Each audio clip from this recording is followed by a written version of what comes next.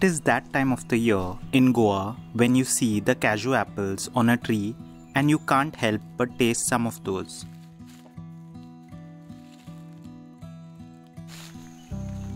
Oh, hey folks, welcome to another video and I'm Jason here. Today I'm going to take you all through this plantation. As you all can see around, a lot of cashew trees are here and I will be showing you all the process of Urak and Feni, how it is prepared here in Goa. So stay tuned and watch this video till the end. You all will have a fun time. I followed the boys up and down the hill as they used a stick with a nail attached to it and a bucket to collect the fallen cashew apples. The forest is vast and of course belongs to the forest department.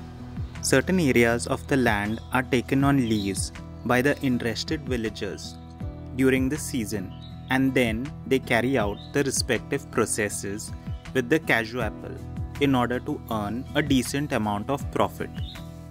The collected cashew apples are then brought to the workplace for their due processes.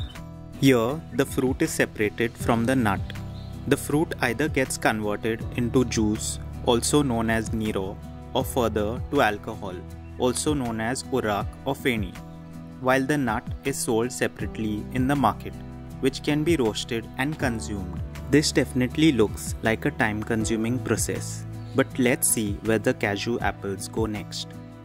This lady's husband is here to share with us the process.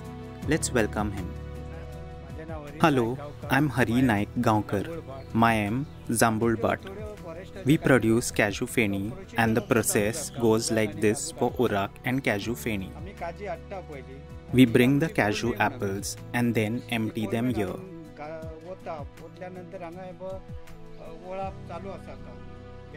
The nut is separated from the seed. After this, the fruit is placed in this machine.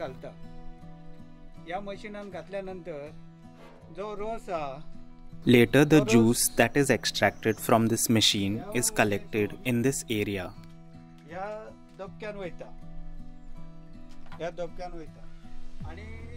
The leftover fruit is then brought here, pressed, and the juice is collected and kept in these barrels.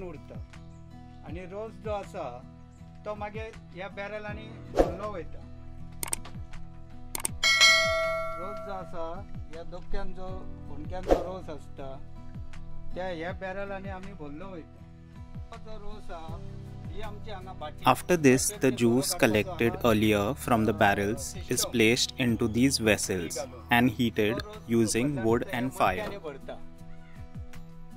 It is filled up to this level. This is called morem in Konkani. It is made of wood and is sealed using soft mud.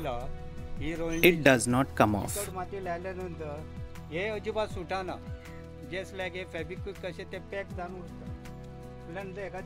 A rope is tied so that it gets enough support not to come off during the process. Gas is formed during the heating process. The gas goes out through this pipe.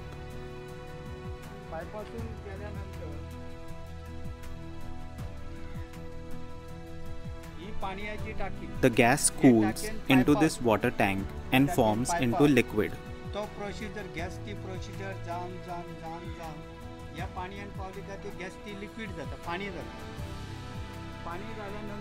It is then collected into these cans over a period of time.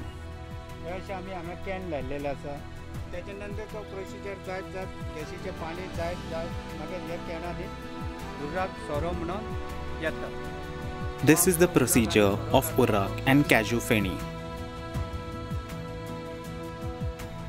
Here is how the wet mud is applied and the vessel is sealed so that no gas escapes.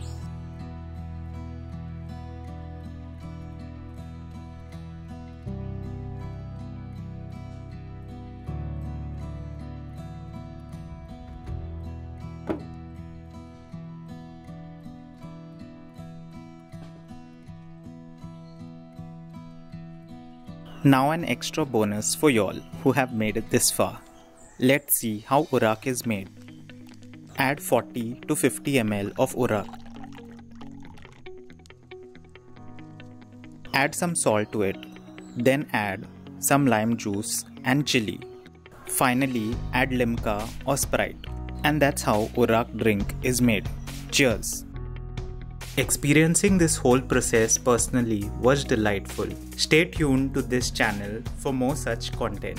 Until then, bye.